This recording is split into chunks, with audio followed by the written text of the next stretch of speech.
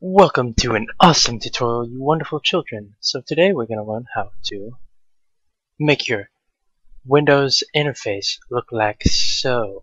So what you have to do is go to this download, Psychedelic Ultimate Windows Resources. Alright, and download that. Once it's downloaded, you're going to want to go to where you downloaded it. It's going to be in a .7 zip format. You're going to want to click on it and then just drag it wherever you please. Once that's dragged, you're going to want to click on the folder. Go to Theme Management, Required Software, Universal Theme Patcher, click on that. Click on that, run. Okay. Yes. And then patch. Don't restart your computer yet. And then go back, and then to UX style. And then depending on your OS, I'm on Windows 7, I would just click on Windows 7. But you could use a multi-patcher. It works on all versions of Windows 7 to Windows 10. I think it also works with Windows XP. Don't know why you would be using Windows XP though. It's out of date, kids. Use something new. So yeah, it does work with Windows XP, Windows Server, all the way to Windows 10. So yeah, multi-patch is pretty good. So just install that and you're done. Then once you've done that, you're gonna want to click on Summarize, and then right-click on it. Go to Properties, Compatibility, make sure that this box is checked and set to Windows XP Service Pack 3. Run this program as administrator. Apply. OK. Install it. Once it's installed, just next, I agree, all that stuff. I already have it installed, so there's no point in me installing stuff I already have on my computer. You want to go back, and you want to go to the rain meter widgets, and you can install either one. I like the beta one because it's compatible with most skins, and that's what this is. This is rain meter. And this right here, you see my voice, the equalizer spectrum. Let me drag it actually down a little bit. This is my voice. It's connected.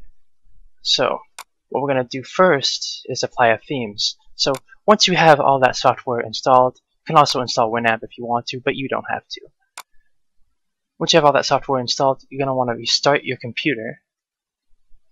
Just restart it, and once your computer is restarted, you're going to want to go to this folder, Themes, Dark, Vulex the Hacker, 007, 0007, never mind. I don't know who this person is, but whoever made this theme, that's the theme you see before you. So you want to go into the folder, go to Theme, then highlight these two. Then go to Computer, your local disk, Windows, and then look for Resources. Resources is right here. Themes. And I want to drag those two folders in, the file and the folder in here. And once they're dragged in here, you want to click on this file, the one with this icon. As you see right there, it will be applied. So I'm just going to click on it and see, it applied the theme, but that's not the background I want. So I'm going to go to my wallpapers. There we go. So now that that's set up, you're going to notice how this start menu orb is missing and how you don't have these things right here. So to do that, you're going to want to go back to the Psychedelic Ultimate Windows Resources. Go back to Theme Management. Go to Nav Buttons. Windows 7 Navigation Button Customizer. I usually run as admin, but I already have it set to run as admin. You're going to see the frame and stuff. So, icons. So as you can see, you can have your default to your default, your frame to your frame. To do so, you just click on your frame or whatever. Click on whichever. You have to click on all of these and set them all separately. So I'm going to click on my frame, change selected bitmap to frame, open. As you can see, my frame's there now. Even though it was here before, now it's there. And then yada yada yada, you do so forth with the default as well. So default goes with default. Default. And yeah. That's not right. Default okay. Alright. So now that this is all set, once you get this all set, you can just leave it. And then, crap. You want to go back to the Psychedelic Ultimate Resources folder. Then go back to theme management, then go to start orb, and click on Windows 7 start orb, change your version 5, run as admin. I want to change it, and this folder, you want to go to this folder right here, and then set to the Felix bottom. And then it's still changing, and success. Once it says success, you are ready and good. So I'm going to go back to that folder again for the billionth time. Psychedelic Ultimate Windows Resources, and then theme management, and then oh wait, there's one more file that I need to apply. So if you want this equalizer, I have the download for it in the description. Here it is, Equalizer Spectrum Samurai version 3. It's supposed to be version 4, but it says version 3 for some reason. And you're gonna wanna open Samurais. Open it, and then once it's open, you're going to want to run on startup, and then select config file, open folder. Then you're going to drag the EQ Spectrum version 4 folder into the config folder. Then once you've done that, you want to go to Samurais, leave configs, and go to plugins, then drop these two files right here. And once those are copied, you want to go to computer, local disk, Windows, and then you're going to see these two folders right here, System32 and SysWow64. Now, depending on which operating system you have, you might either have 32-bit or 64-bit. So if you don't know, just go to Computer, Properties, Windows 7. It's different for every OS, so you might have to find out how to do that with different OS. You can usually go through the control panel and do the same thing. So once you get into the computer properties, you're going to notice it says system type. Mine's 64-bit, a 64-bit operating system. So because mine's 64, I'll go to SysWow64 and drop the base folder into SysWow64. But if you have a 32-bit operating system, you're going to want to drop the base into the 32-bit folder. Once you have achieved maximum awesomeness for Equalizer, you're going to want to right-click on Samurais again, reload config, and then you're going to want to set it. So select config file, let's see, let's try Blazing Fire. Since you can see it's red now because it said it's red, but I prefer black just because of the way my theme is set up, so I'm going to change that back real quick. Okay, so now that that is set up,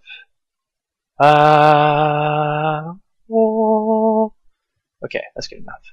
Now that that's set up, we have one more thing to do, and that is these two things right here. We're not going to go over this because this is Object Dock. You can just look Object Dock on the internet, or you can get Rocket Dock, which is a free alternative, but it's not as nice.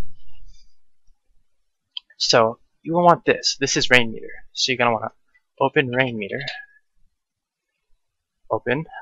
Once Rain Meter is open, you're going to want to right click on it and then go to Skins and then Open Folder. I also have a download for this in the description below too. So you can also usually find a website for these, but just so you guys know how to add skins to Rain Meter, you're going to want to open your zip file, and here it is, and then you just drag it in there. It's that simple. And then once that's done, you're going to want to right click on Rain Meter, refresh all, and then right click on it again. And whatever skin you have set, let me just put in a random skin. As you can see, I have a skin now. This isn't the skin I dragged in, but that's just so you guys could have some example. Okay, now that that's done, I'm gonna show you all the websites that you can go to get your themes and stuff. Some good websites are Windows 7 themes. There should also be ones for Windows 8, Windows 10, Windows 8.1, and so on. So here's a good website that I use for Windows 7. Another good one is DeviantArt.com.